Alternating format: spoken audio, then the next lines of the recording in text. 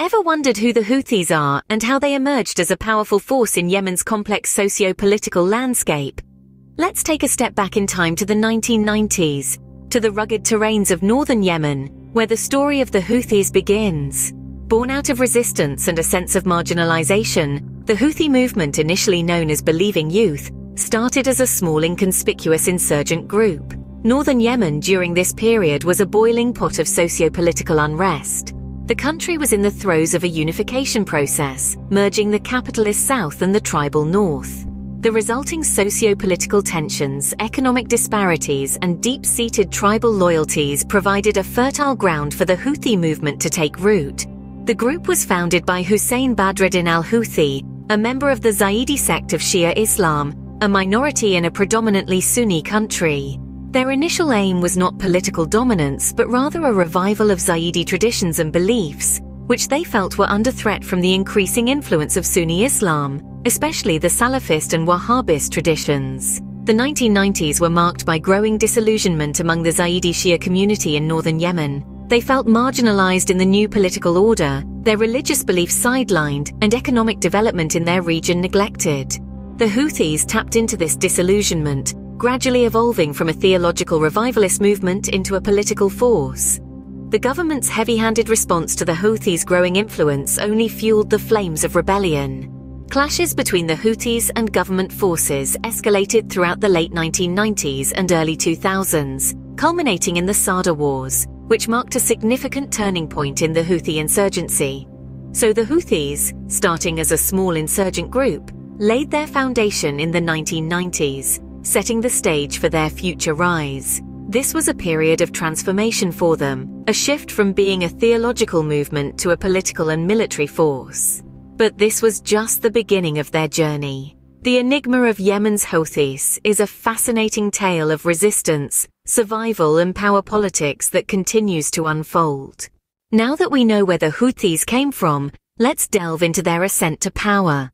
The period between 2004 to 2010 was marked by a brutal civil war in Yemen. It was during this time that the Houthis began to rise from the ashes, seizing upon the chaos and instability to expand their influence and control. This insurgent group, which was once seen as a fringe element in Yemeni society, quickly grew into a formidable force.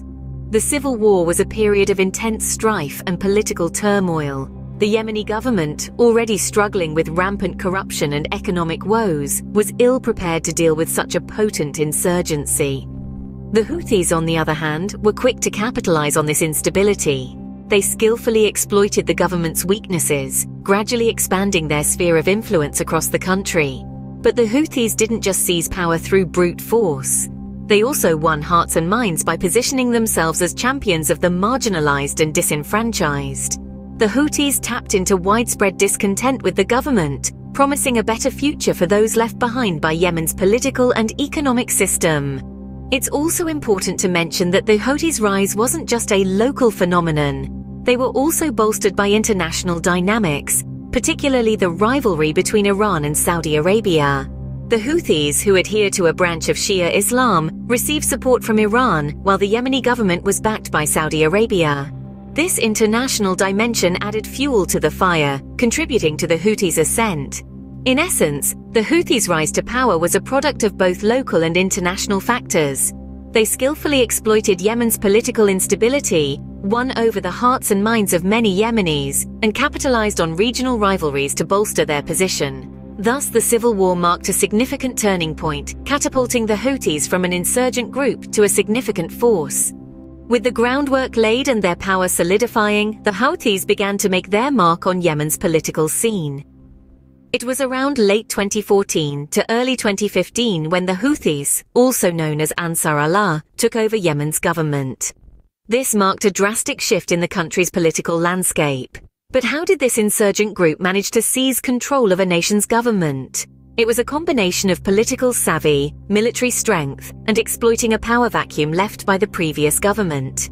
The Houthi governance style was drastically different from what the Yemeni people were accustomed to. They implemented a theocratic model, with the group's leader, Abdul Malik al-Houthi, assuming a role similar to that of a supreme leader.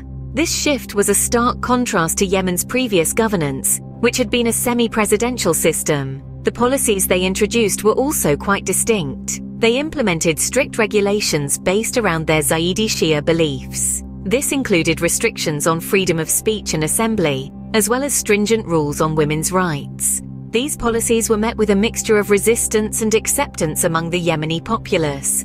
Their impact on Yemen's socio-political landscape has been profound. They effectively redrew the political map of Yemen, with their control extending to the capital, Sana'a, and other major cities. Their rule also saw an increase in sectarian tensions, as their Zaidi Shia beliefs often clashed with the Sunni majority in the country.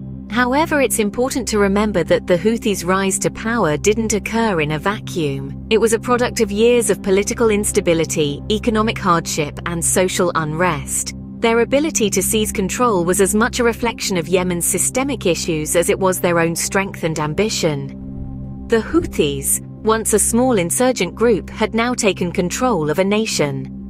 Their journey from obscurity to power is a fascinating study of political maneuvering, opportunism, and the will to power. It's a tale that continues to shape the course of Yemen's history. Fast forward to the present day, the Houthis continue to hold power, but at what cost? Yemen, a nation once known for its breathtaking landscapes and rich history, is now synonymous with a protracted conflict that has brought untold suffering to its people. The Houthis, who rose from a small insurgent group to a dominant political force, continue to control large parts of the country, including the capital, Sana'a. However, their reign has been marked by a humanitarian crisis of epic proportions. The ongoing war has devastated Yemen's infrastructure, economy, and healthcare system. Famine looms large, with millions of Yemenis on the brink of starvation. Diseases such as cholera and dengue fever have surged, compounded by a lack of clean water and medical supplies. All the while, the Houthis maintain their grip on power, often accused of exacerbating the situation through policies and practices that have been criticized both domestically and internationally. The international response to the crisis in Yemen has been a mix of condemnation, humanitarian aid, and diplomatic efforts to broker peace. The United Nations, along with various NGOs, has been tirelessly working to alleviate the suffering of the Yemeni people, providing food aid, medical assistance, and other vital resources. However, peace remains elusive. Various attempts at ceasefires and peace talks have been met with limited success, often collapsing due to ongoing hostilities and deep-seated mistrust between the warring factions. The Houthis, for their part, have shown a willingness to engage in dialogue. Yet their actions on the ground often tell a different story. Looking to the future, the prospects for peace in Yemen are uncertain. A resolution requires not only an end to the fighting, but also a comprehensive political solution that addresses the root causes of the conflict, including the grievances of the Houthis. Today, Yemen stands at a crossroads with the Houthis at the helm amidst a sea of challenges. The path forward is fraught with difficulties, but the hope remains that Yemen can emerge from this crisis and rebuild itself into a nation where peace and prosperity can flourish once again. As we journeyed through the history of Yemen's Houthis, we witnessed their rise, their rule, and their ongoing role in Yemen's turbulent saga. In our exploration, we traced back to the enigmatic origins of the Houthis, born amidst the tumult of Yemen's political landscape. We saw how a group that started as a religious movement, advocating for the rights of the Zaidi Shia minority, transformed into a significant political force. We explored their ascent, fueled by widespread dissatisfaction with the Yemeni government and the country's deep-seated socio-economic issues. Then, we navigated the complicated waters of their time in power. We saw how they seized control of Yemen's capital, Sana'a, in 2014, and how their rule has been marked by ongoing conflict and widespread human rights abuses. We also explored the international response, ranging from foreign military intervention to attempts at diplomatic resolution. Fast-forwarding to the present day, we discussed the Houthis' current situation. Despite years of conflict and international pressure, the group remains a formidable force.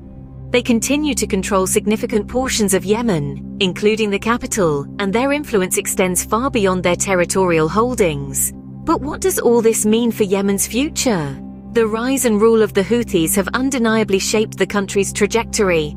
Their actions have deepened divisions, exacerbated humanitarian crises, and complicated efforts to bring peace and stability. Yet they're also a symptom of broader issues plaguing Yemen, from corruption and economic inequality to sectarian strife and foreign interference. In reflecting on the Houthis' journey, we're left with a multifaceted portrait, one that intertwines power, politics, and people in a complex dance. It's a portrait that raises difficult questions about the nature of power, the price of resistance, and the realities of conflict. In the end, the story of Yemen's Houthis offers a stark reminder of the complexities of power, politics, and people in times of conflict.